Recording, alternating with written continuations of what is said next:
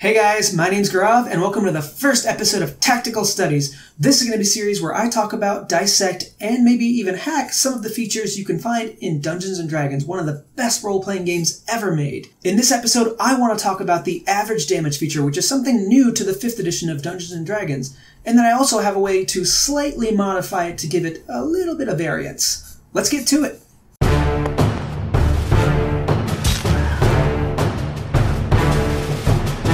In D&D 5th edition, they added a neat little feature to every monster stat block. Average damage. It's this little number right here. Right there? 3. This is the amount of damage that an attack does on average. So for example, a Bullywug Spear attack does 5 damage on average. Meaning if you actually rolled out the damage, which is a d8 plus a modifier of 1, most of the time you would get around 5. Using this feature, you can save a lot of time during combat by avoiding dice rolls and doing less math. I asked some of you Dungeon Masters on Twitter of what you thought about the average damage feature, and the responses I got were quite mixed. Matt Covell said, never use it. Rolling dice is fun. The Dungeon Master agreed with him and added that rolling dice is part of the drama built into the game. Mike Shea, better known as Sly Flourish, disagreed and said, I get my drama from rolling 20s. I don't care about the difference between a 24 and 28. Mendel says he prefers average damage, anything to make combat go faster. The Crit Juice DM was somewhere in the middle, saying that he always rolls, but it's helpful for running hordes of monsters. Now on one hand, I can totally understand why using average damage isn't that great. Knowing that a monster is going to hit you for the same amount each turn isn't that fun. It kind of takes all the excitement out of the game because it's a game where anything can happen. You can get hit for 1 or you can get hit for 20, depending on the dice. But if you're using average damage, that's not going to happen. And worse than that, it can even breed metagaming. Let's imagine a scenario where your character has been fighting bullywugs for a few rounds now. Your DM is using the average damage for attacks, which means for the last few rounds you've been getting hit by their spears and taking 5 damage each time, and you have about 8 hit points left. So if you get hit one more time, barring a critical hit, you're going to take 5 damage again, and you'll be down to 3, which means you'll be okay. But if your DM was rolling for damage, there's a chance they could knock you out next turn. And that's what makes it exciting, you know? That's what keeps you on your toes and makes you pay attention to every roll. On the other hand, using the average damage feature means you'll be rolling less dice and doing less math, which kind of improves combat a little bit, don't you think? You'll be flowing through it instead of slowing down for dice rolls and adding up numbers.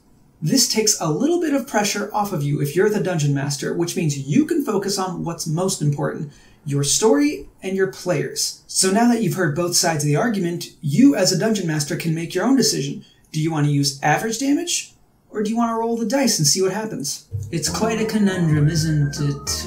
If there only was some way to combine them into some mad system. If only. Well, guess what? I have done it. I have created a system where you can use the average damage and add a little variance to it. I call it MAD, or Modified Average Damage. With this method that I've cooked up, you will use the average number printed on that stat block, but you'll modify it afterwards with 1 die roll. Now, this isn't that useful for lower levels where you're rolling 1 die for damage anyways, but as challenge ratings continue to rise during your adventure and you start rolling more and more dice, this thing can really help out. To give you an example of the MAD method in action, let's use a different monster from the monster manual, the Cyclops. With its Crit Club, the Cyclops does 3d8 plus 6 bludgeoning damage, which averages out to 19. If you're using the MAD method, you'll take the average damage of 19 and then roll 1 die of the damage dealt, which is a d8, and adjust the average based on whether you roll an even number or an odd number. If you roll an odd number, you'll subtract that number from the average. If you roll an even number, you'll add it instead. For example, if you roll a 6, you'll add 6 to the average, giving you a damage roll of 25. If you roll a 3, you'll subtract 3 from the average, giving you a damage roll of 16. With this method, you'll do less math and the number will still be fairly random. Instead of rolling 3 dice and adding the modifier, you'll just roll 1 dice and add or subtract that from the average damage, which saves you a ton of time and keeps combat flowing forward. Now, as an aside, I will say that the spectacle of rolling 15 d8s when a black dragon does his acid breath is kind of awesome. You're going to want to see the looks on your players' faces when you roll that many dice at the table.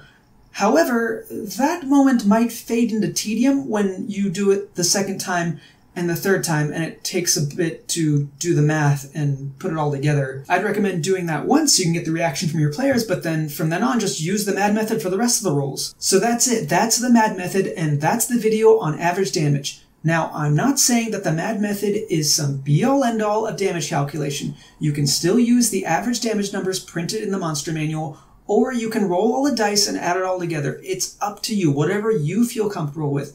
But if you want to use my alternative method, then please, by all means, do it and let me know how it goes. Put a comment down below and hit me up on Twitter. I'm at DoubleGXG. Thanks for watching, guys, and I'll see you next time.